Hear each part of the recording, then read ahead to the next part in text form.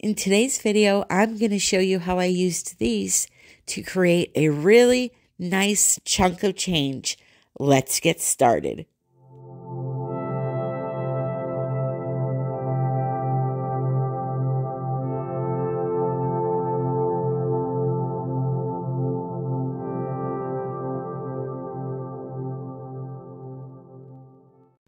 Hello, my friend. Welcome to another video. So today, I want to talk to you about making some money. I know that title caught your interest, and that's why you're here.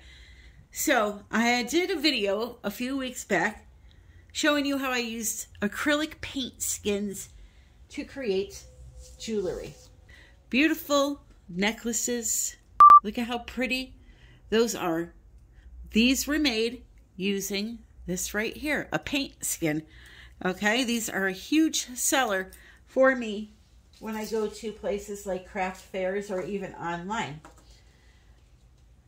Pop sockets for your cell phone. Another big seller, okay? Made from a paint skin. And today in this video, I want to talk to you about some other things that you could do to earn yourself some cash at a local festival, craft fair, art show, etc., etc., etc.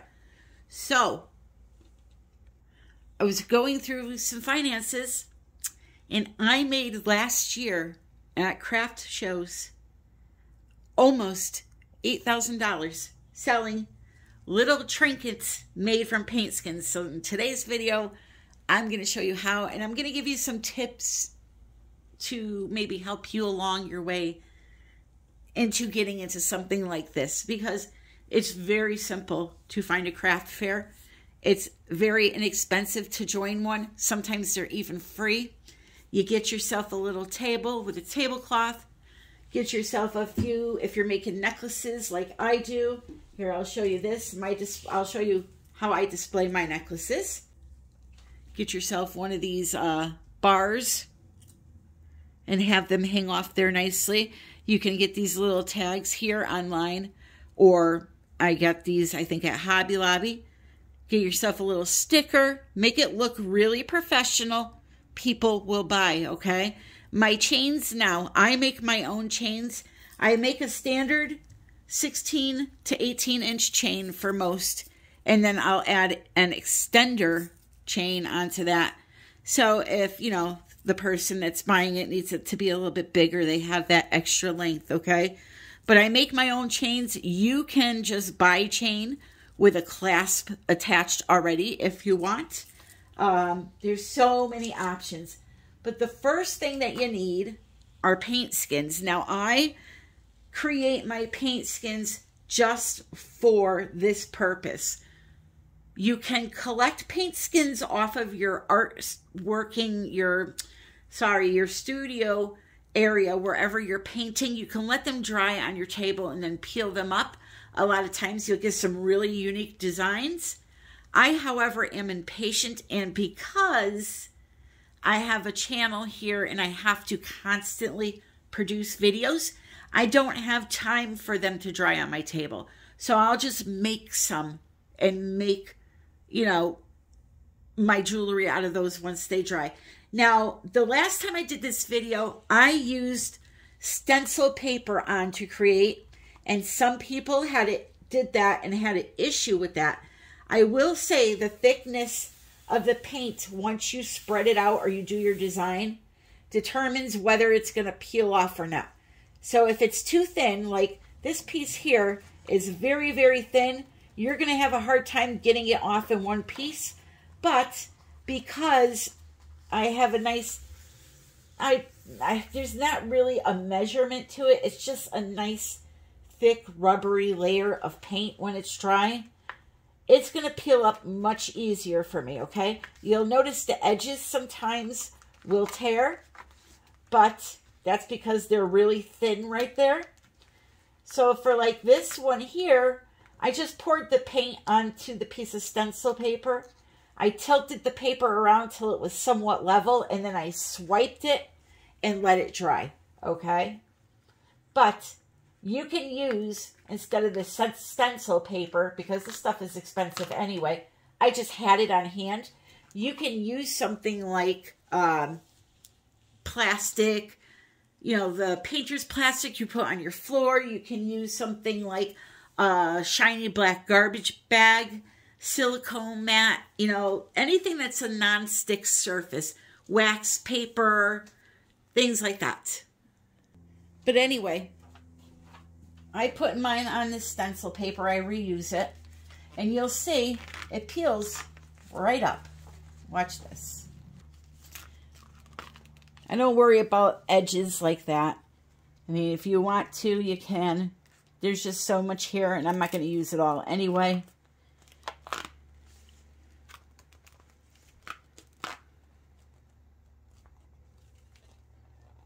Go nice and slow with it.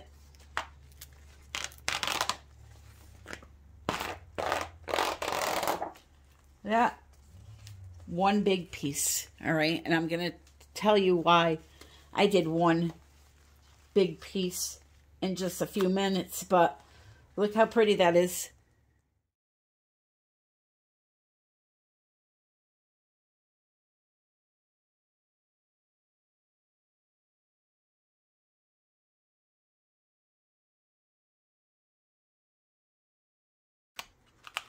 All right, so you'll see. Look at that.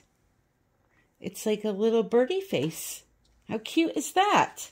Look at that. It looks like the body of a bird. That is really cute. I'll show you in a minute, but we're going to peel this up. Just like that. Look at that. Looks just like a bird, a parakeet. That is so pretty. But anyway, there's our custom paint skins. All right, and I made them big because I have some bigger things I want to make out of them. But anyway, you can, as I said, let them dry on your table if you're not creating a piece of art every day like I am, and then peel them up. Or you can pick any technique that you like and literally do it on top of either a piece of stencil paper or wax paper or whatever you're using. If I wanted to do Dutch pour, I could take some white paint. You know what? We're going to test this out today. I'm going to take some white paint. I'm going to put it on top of this piece of stencil paper. I'm going to put some color in, and we're going to try to blow it around and see what happens. So what I did, I'm going to show you how I spread the paint out too. I just poured some paint down like this. Just a good old puddle of it. And then I just tilted the paper around to help it spread out. In this case, I probably could even use the blow dryer, right? So I went like this, then kind of went down. Whoop, not like that. Keep it on the paper for now. It's okay if it comes off after, but you want to get your area covered first before that happens. Okay, so now it came down this way a little bit.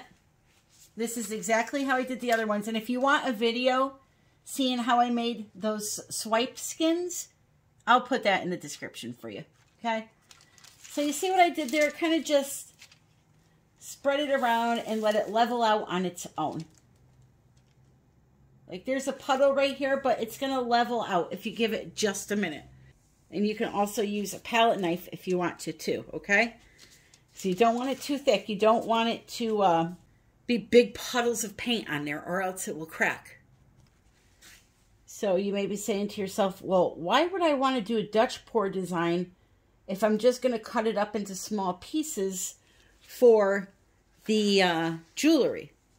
What if I want to design a box top that needs a big paint skin? What if I want to design a book cover? Haha. You see, because I also design custom journal writing covers on books or art journaling books. And I sell those too. You got to get creative with this, my friends. There is money to be made. So I have my little thin white layer of paint there. Don't mind the color choices here, okay? I just wanted to grab any paint I had mixed up. So we're going with a sage and gold palette. Go that way. Go this way.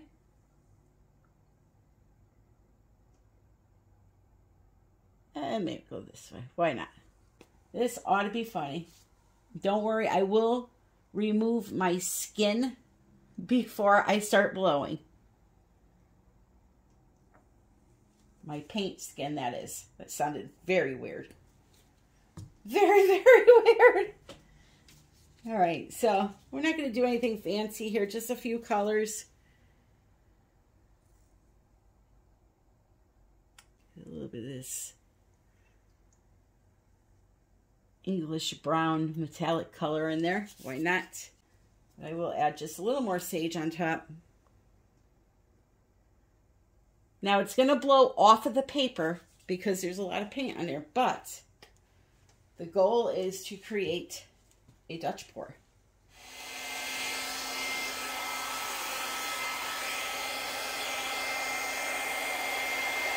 Well, what is this? Look at this. You got to make sure that it's flat enough, okay? Oh, wow. Wow, wow, wow. I am so mad at myself right now. I thought I hit record and I didn't. Anyway, it absolutely blew out on the paper, as you can see. Oh, what a dummy. Anyway, this is exciting. You want to know why? Because if I want to create, like, let's say the pearl cell technique or a ring pour or a funnel pour, I can do that. Even a Dutch pour. Now we can let this dry and we can actually take some scissors and cut out the white area and just have that Dutch pour part to slap over, let's say, a wooden box that you want to turn into a jewelry box or anything, a book cover, anything that you can think of that you can glue a skin down to. All right, so it definitely worked on that stencil paper. It would definitely work on pretty much, you know, any non-slippery or non-stick surface. But yeah, you can see it definitely works. So this is exciting. Look at all that beautiful lacing and cells I got. It's really pretty. It reminds me almost like of an ocean palette, like an ocean themed Dutch pour. I'll have to remember this palette. But anyway, so we know that works, right? So you can create any kind of custom skins that you want. Or you can let the drippings on your table dry and just peel them up. I prefer to create my own custom ones, all right? But that's totally up to you. So let me show you now one of my big sellers at the craft fairs. This is just a wooden box that I got at Michael's. Nothing special. Has the little latch on it, okay? And what I like to do is use my paint skins in a creative way to make a design on the upper portion here. Now, you can go ahead and stain these boxes if you want. I happen to like the natural wood look like that. You can put just a little bit of a varnish on it so it's not so rough feeling, all right? But what I'll do first for the design, I'm not going to go over the varnish and all of that with you because it's simple. You just brush it on. Is I'll move my skin around, and even something as simple as the edge of this is giving me inspiration for my design, okay? So I'll move it around until I find something that I like. We can either go this angle or we can go this angle. Figure out which one looks better. I kind of like this here. And then what I'll do is I'll just cut the piece of skin where I like it. And I think I like it right about here, okay? So then what I'll do is kind of maybe just fold it down to try to make a little bit of a crease in it. So I know where I have to kind of cut. right? Make sure it's nice and flat.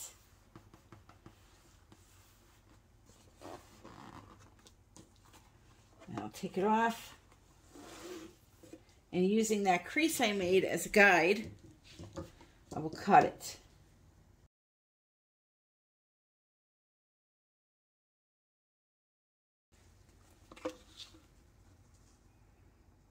Ready? So that's what I like right there. And then before you go and glue it down, you have to make a decision on this half. Like for this design, I have to just figure out what color I want this to be. And I think I'm going to go with black. So first, I'm going to paint this area black before I do anything. This is just black acrylic paint.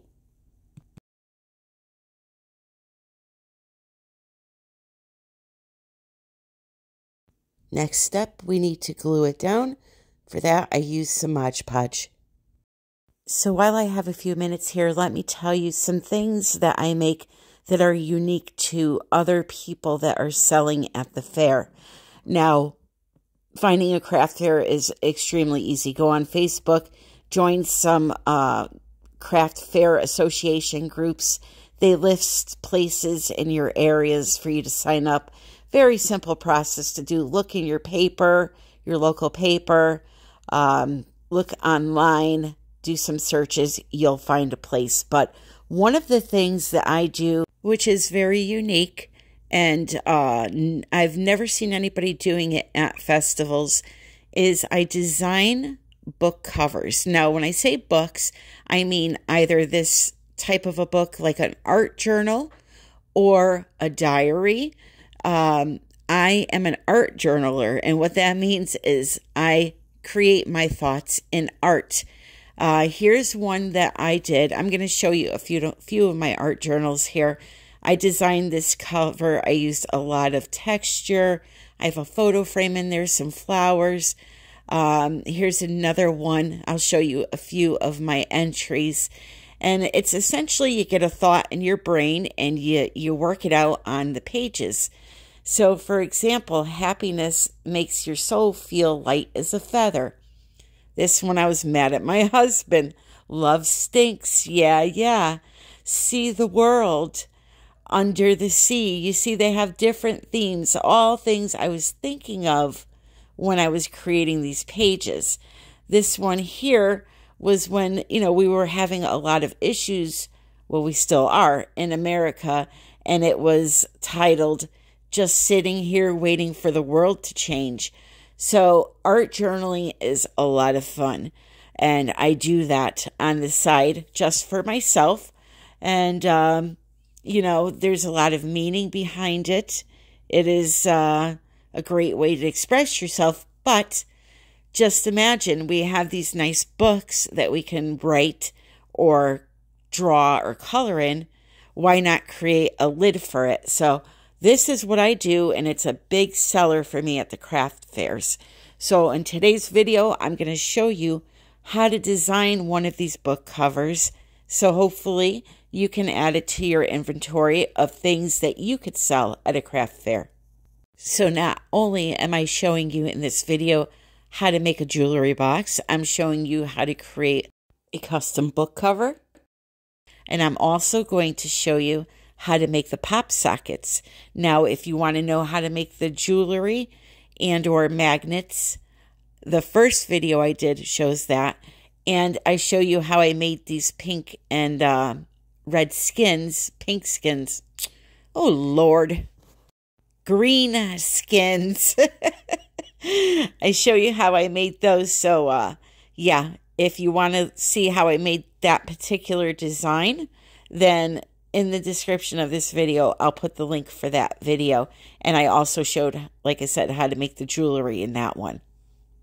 Essentially, what I want to do over the next few weeks is I want to release a set of videos with different items that you could make to stockpile and bring to a craft show with you.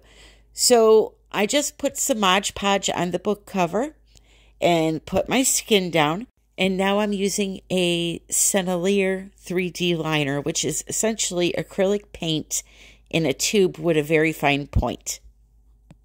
I wanted to make a geode-ish type of book cover, so we're going to use some crushed glass and some glitter and even some resin. Yes, I'm going to show you how to use resin as a sealant on a book cover. So now I'm just going and adding some of this liner to the box also. And now what I'm going to do to affix my crystals first is I'm going to use some UV resin. This UV resin comes in a kit from Amazon. All the links will be in the description for you for these products. It comes with 3 bottles of the UV resin, a UV light, and some silicone tools to work with. Now, I'm not going to use this to cover the entire book. I'm just using it to affix my crystals. I like to use UV resin as like a glue, we'll say. So you go ahead, you put some down wherever you want things to stick, and then you hover the UV light over it for about 60 seconds. Now, this light did not come with the kit. I bought this separately, but it does come with its own little light. So for the sake of time, obviously, I've sped up some of this video. Once I cured the UV resin for 60 seconds, I shook off the book, and now you'll see the crystals are only where you want them. You don't have to worry about them moving around or anything like that. So now for the jewelry box, I decided to use the UV resin to add the glitter. Now, I could have used just regular glue to do this, but because I was, working on a time limit here for the video's sake, I didn't want to wait 5 hours for glue to dry, so I used the UV resin, sprinkled on the glitter, and then used the UV light to cure it. Now it's time to use real resin. So this is KS Liquid Art Ultra UV Resin. You want to mix it for 3 minutes. Make sure you thoroughly scrape the bottom, the sides, and you scrape off your stick multiple times throughout the mixing process. Now I can use UV resin to put over the entire box if I wanted to, but UV resin really doesn't have a strong UV resistance to it, which means it will yellow over time. So that's why I wanted to use a good art resin. And by the way, I'm just putting a very thin layer. There is no floating resin. It's just a very thin, as if you were painting glue onto a surface. You don't want volume. You just want the shine added to the surface. So now I did the same to the book, and I made sure I went along that seam, like right up along the edge of it to seal it down. And then on the black half there on the outer edge, I had put a little bit of that black glitter in there too. So now we'll torch both of those things and let them go cure. I found this cute little pop socket mold at Michael's, believe it or not. I'm going to see if I can find one on Amazon and put it in the description. So what I did was I took my skins and then I took a circle punch. These you can find everywhere. We use them in scrapbooking and art journaling, but I used it to stick my skin inside of it and cut out circles. I did show this in the last video, by the way. So I cut out a circle, put it in the mold, and then what I did was I put a little bit of the UV resin in there. I spread it out evenly until it touched the sides of the mold, and then I cured it with the light because this layer of resin was a little bit thicker, than I did on the book and the jewelry box. I used the UV light on it for about 3 minutes just to make sure it was good and cured. Once I did that, I popped it out, turned it over, and then I resined the front side of it because that was actually the back side. I wanted a nice smooth surface on the back. Now you can just put the circle in the mold and pour the resin on it and be done with it. this was just an extra step I was taking. So I poured some more of that UV resin on, spread it around as I did the first time, cured it, and then I popped it out. For the front side, however, I decided to use my heat gun just to make sure there were no air bubbles, which there weren't, but I just wanted to make sure because that's the side you're going to be seeing. So this is it, popped out. It's nice and shiny. Put some E6000 on one of those pop socket attachments, peel the back off, and stick it to your phone. These are a huge seller at the craft fairs for me. So here are the final results. We have our book is all done. It is so pretty. I'm going to put the flash on so you can see all the sparkle. It's very hard to have this translate through the camera for you, but it is very, very sparkly and shiny, and it's just, wouldn't you love to create something in that or write down your daily thoughts in that, and that's just my design. I mean, the designs are endless if you think about it. Here we are with a little bit of flash. You can see all of the sparkle and how pretty it is. So are you ready to hear what these sell for at the festival? For this book here, I sell these for $50 each. Depending on how much the book costs and how much work I put into it is what I base the price off of. So that's a great item for you to carry. The next thing would be the jewelry box. Now, I made another jewelry box off to the side that I didn't show you, that I will show you now. Something like this can go for anywhere between $30 and $50, depending on the size. Again, a lot of things matter, when it comes to that. How much work did you put in it? The size of it. And yeah, it's a really, really fun thing to create, and people love to buy them. So I'm just giving you a little close-up with the flash so you can see the sparkle and how pretty it is.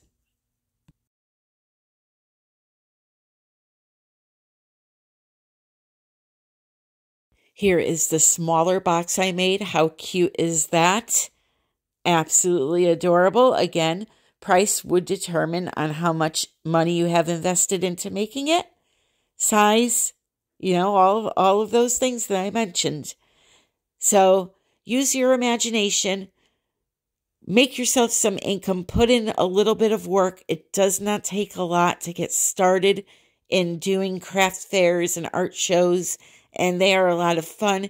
You get to meet a lot of people. They are just a joy. So here's our pop socket. These go anywhere between $15 to $20 each at a craft fair. And, the necklaces, again, depending on how much you put into it, anywhere between $15 and $25, and even magnets. So I wish you the best of luck, and I hope you give it a try sometime in the near future. I could not believe, $8,000 last year doing this, and it has just amped me up to get ready to sign up for the spring festivals and the fall festivals and have some fun with it. So coming up next, I'm going to show you the dry results of that Dutch pour that we blew out on the stencil paper. Now, it did move a little bit, but that was my fault. I put it in a not level place, but it still came out beautiful. I'll use it in a future video. And please just experiment with your techniques on some type of a non-stick surface. Have fun with it. Create some beautiful things. So here it is, my friends. It did move just in that one corner there again. This was my fault, but it dried perfectly fine, and we will use that in a future video. The lacing and cells all held up. Everything is good. So thank you for joining me. Until the next time, which will be Sunday, 3:30 p.m. Eastern Standard Time, happy pouring.